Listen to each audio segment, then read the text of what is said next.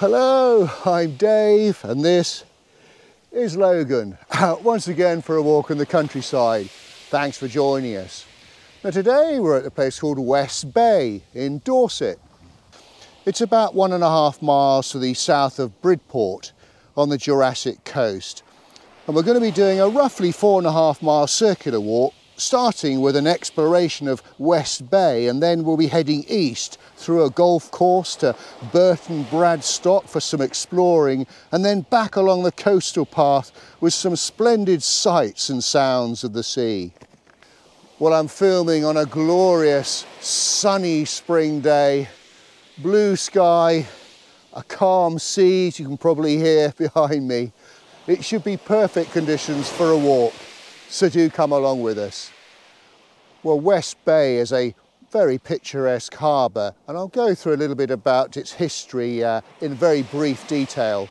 In about 1200 there was first mention of a harbour being constructed, originally known as Bridport Harbour, and indeed it was located about 1 mile inland near the town of Bridport.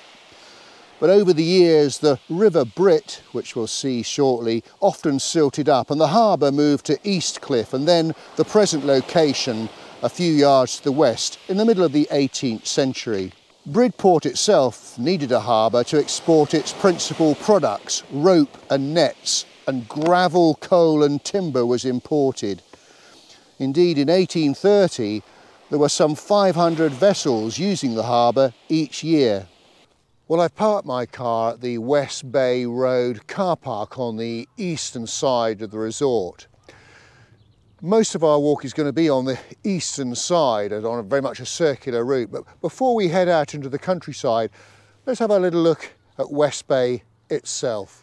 In fact, just before we go into West Bay, by the car park, you'll see a couple of railway carriages, the station kitchen. And indeed the Great Western Railway reached Bridport in 1857 and extended the line to Bridport Harbour in 1884, really to encourage holiday traffic here. The line between Bridport and West Bay closed to passenger traffic in the 1930s and to goods in 1962. But it's great to see a bit of the track as a memory, and it certainly looks like the station building is still used, albeit as a restaurant. Well, just here on the right is the West Bay Inn, an 18th century inn, originally called the Neptune Inn, built in 1739, then renamed the West Bay Hotel in 1884, when the new railway station was built nearby. Just wandering through here, this is the Customs House Emporium. Bridport Harbour actually became a full bonded port in around 1832, meaning it could collect customs payments. And well, the Customs House was built, and the bondage store, I believe, was here just in front of me. Bridport Harbour formerly was renamed West Bay in 1884, and this is the Bridport Arms Hotel. Hopefully you can see it's a bit dark. We're on the sort of northern side.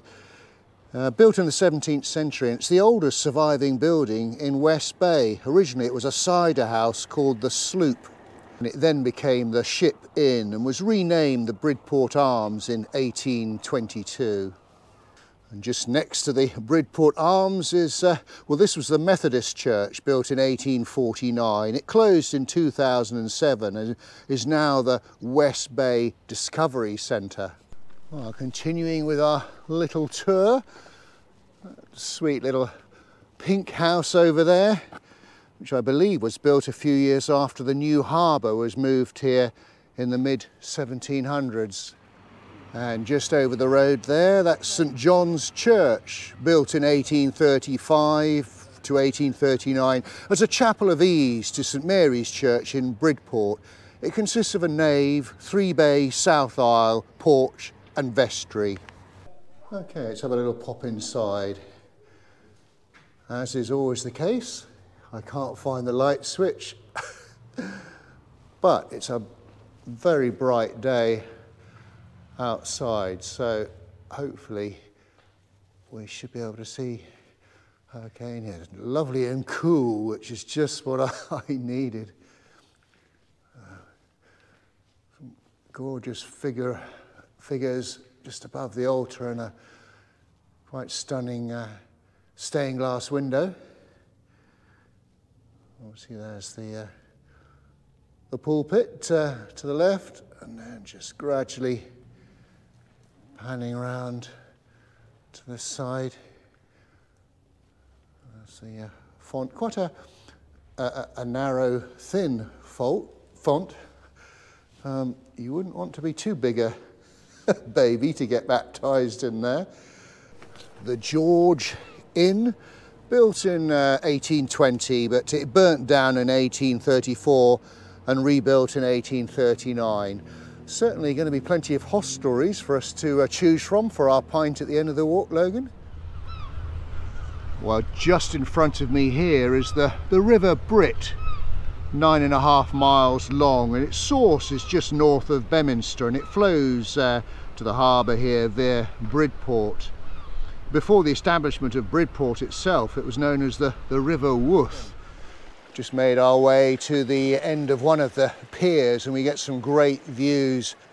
But I say, Logan and I have just had a really lovely walk along the beach there, underneath the cliffs.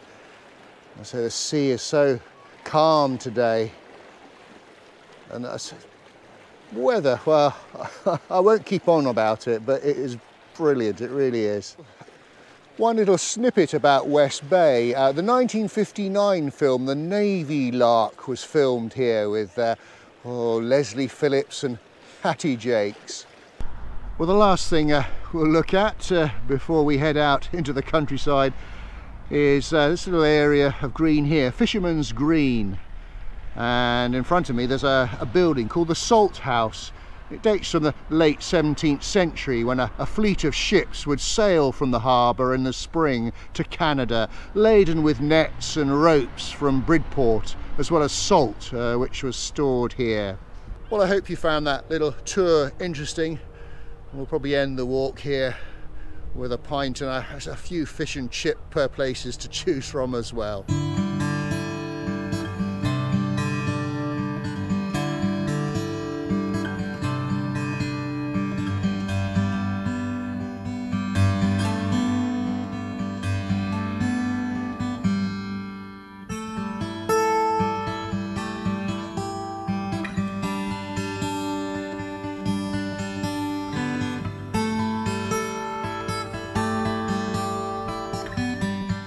Well, thoroughly enjoying this little wander along the beach here.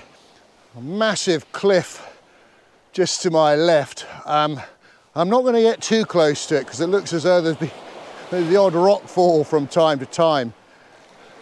But it really is quite stunning. I mean, I'm quite a bit back from the foot of it there.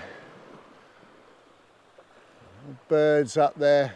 Beautiful colour contrast between the sort of yellow of the rock and the blue sky above. Beautiful. We're seeing it's a glorious spring day and we're on the beach. Time for some Whippet zoomies.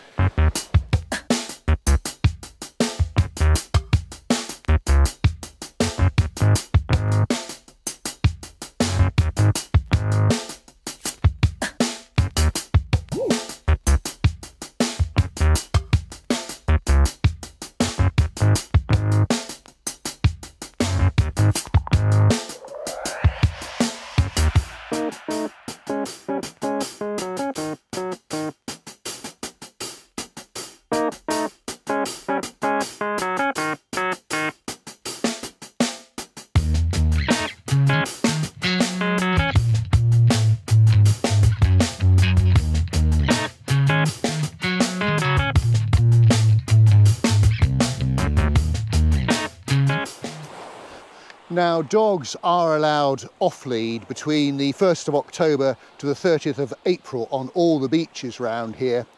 But between the 1st of May and the 30th of September, no dogs are allowed on the East or West Beach. They're okay on the East Cliff Beach and West Cliff Beach, just a bit further along.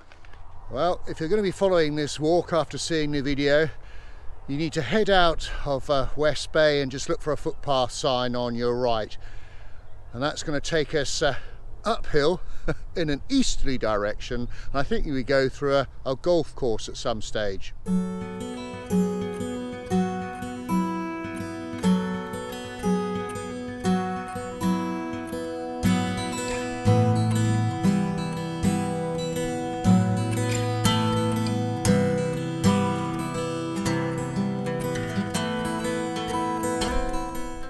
Well, we made it to the top of a ridge and we're just about to go through a golf course, the Bridport and West Dorset Golf Club. So I've got to keep Logan on a lead for a little bit. But it's a club with a little bit of history. It was the first golf course established in Dorset in 1891. It was only 9 holes, although for the first 20 years it was located over on the West Cliff. And it moved here to the East Cliff in 1911, and it became an 18-hole course in 1921. And apparently its signature hole is the 6th hole, which is well, it's only 129 yards long, but it's got a drop of about 90 foot. We might see it on the way back.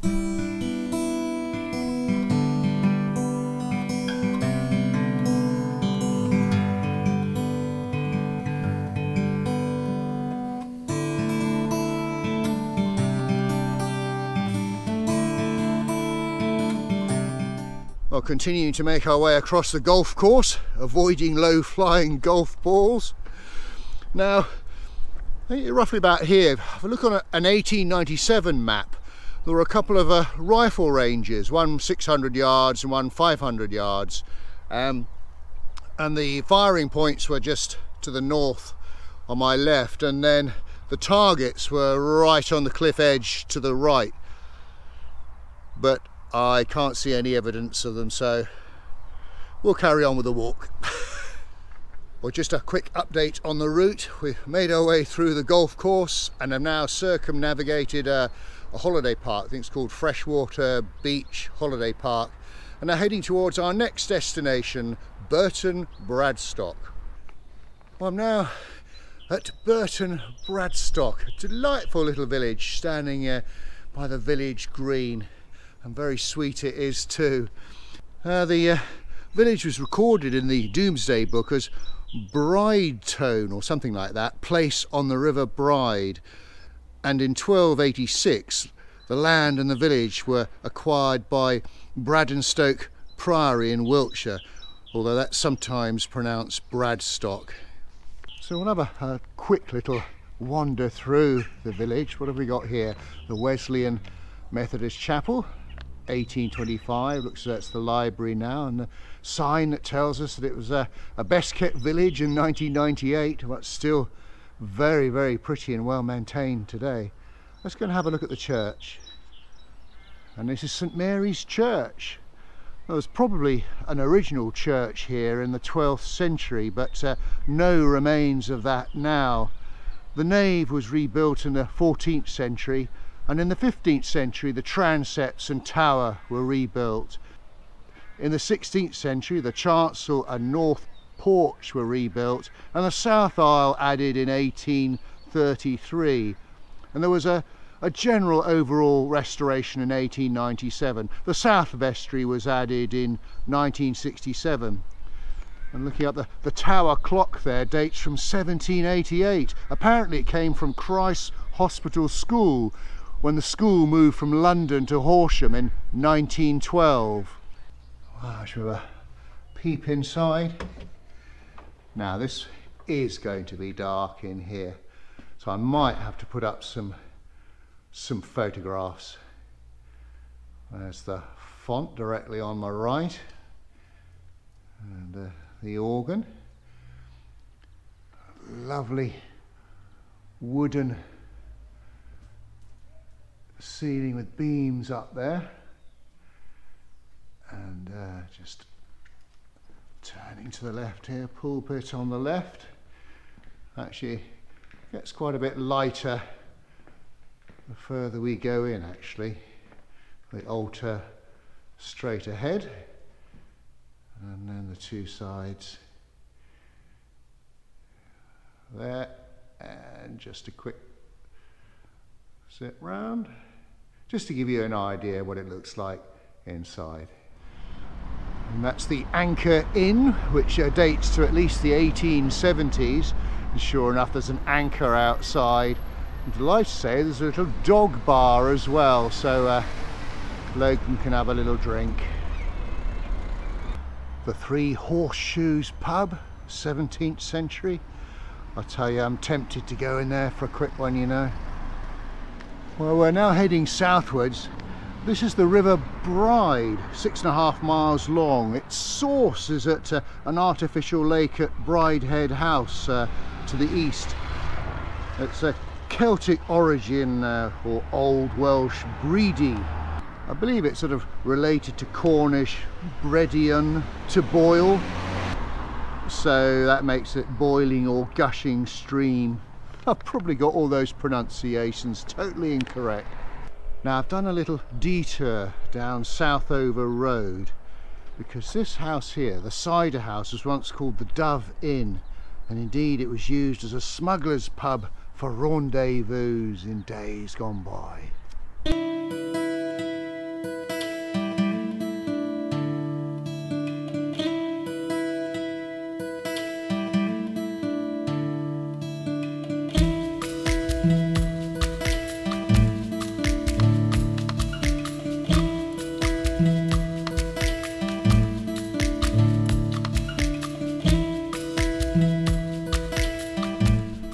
Well, we've now made our way to Hive Beach.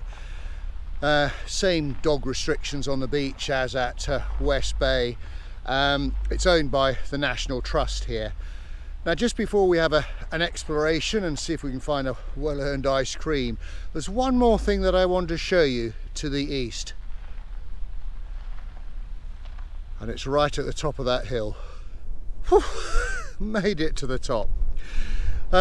Well, there's two things to look at up here. Firstly, just to my left, there's a Bronze Age barrow called Barrow, and then just behind me here, there's a pillbox.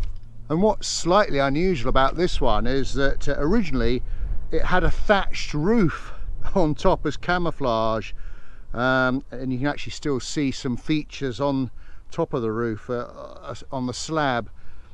And it's a hexagonal shape. I think it's a type FW322. Not 100% sure, to be honest, but there you go. So, but from up here are some fantastic views looking west. Hive Beach down there. Let's go down there and see if we can get an ice cream. Well, folks, if there was ever a time for a Mr. Whippy, then it was today. What a superb setting at Hive Beach on a glorious spring day. The sun is out, the sky is blue, the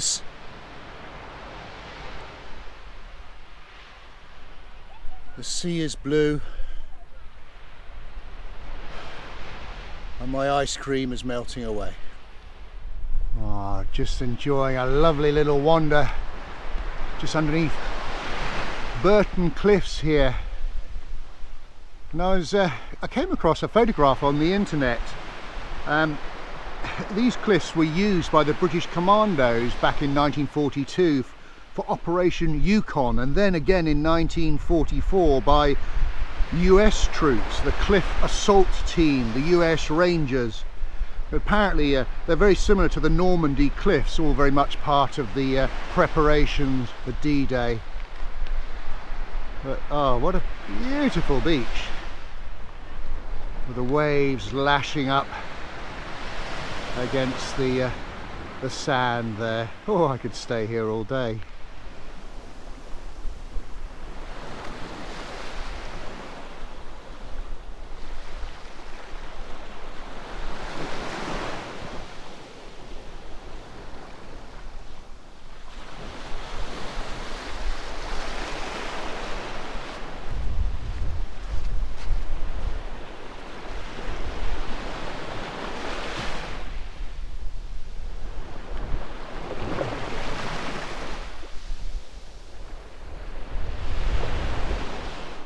Well, that really was quite heavenly. Sitting on the beach there, with my half a Mr. Whippy ice cream. So we're now heading back to West Bay, just past the sign that says that's 2.5 miles away, and we're going to be joining an old friend of ours, the Southwest Coast Path. We should get some terrific views. Well done.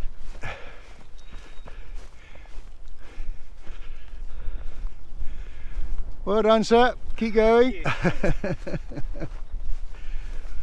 Oh, there's a apparently there's a 46-kilometre race taking place today across part of the Jurassic coast. I think Logan and I are quite happy going along at our married man's pace. Well folks, just stopped for a little pit stop for another fantastic view. Isn't this quite stunning?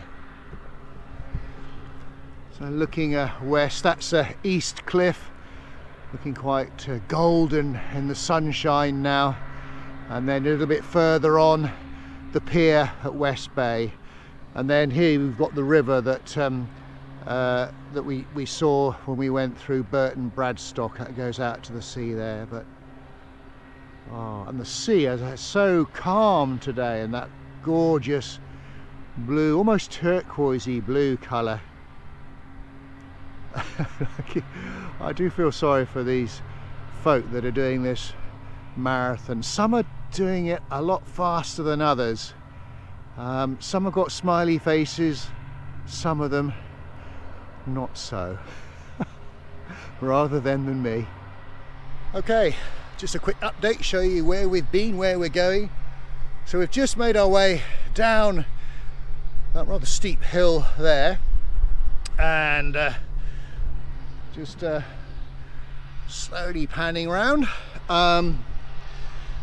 Now you've got a choice here. We can either carry on the Southwest Coast Path, which goes right up the top of the cliff there, or we can turn left and go along the beach. And as it's such a glorious day, I think we'll go along the beach. But there's no obvious way of crossing the river here, so it looks like we've got to do slightly detour just along here and around there to get to the other side.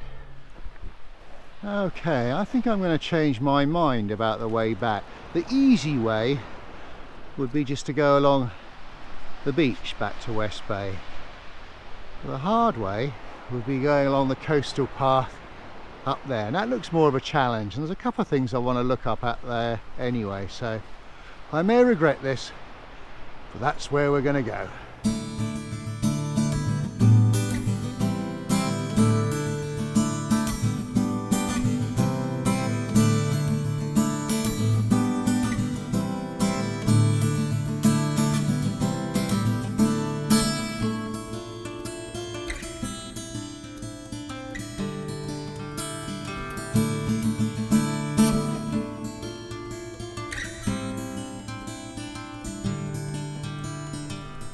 Well folks, you remember right at the beginning when we made our way onto the golf course, so I told you about the 6th hole.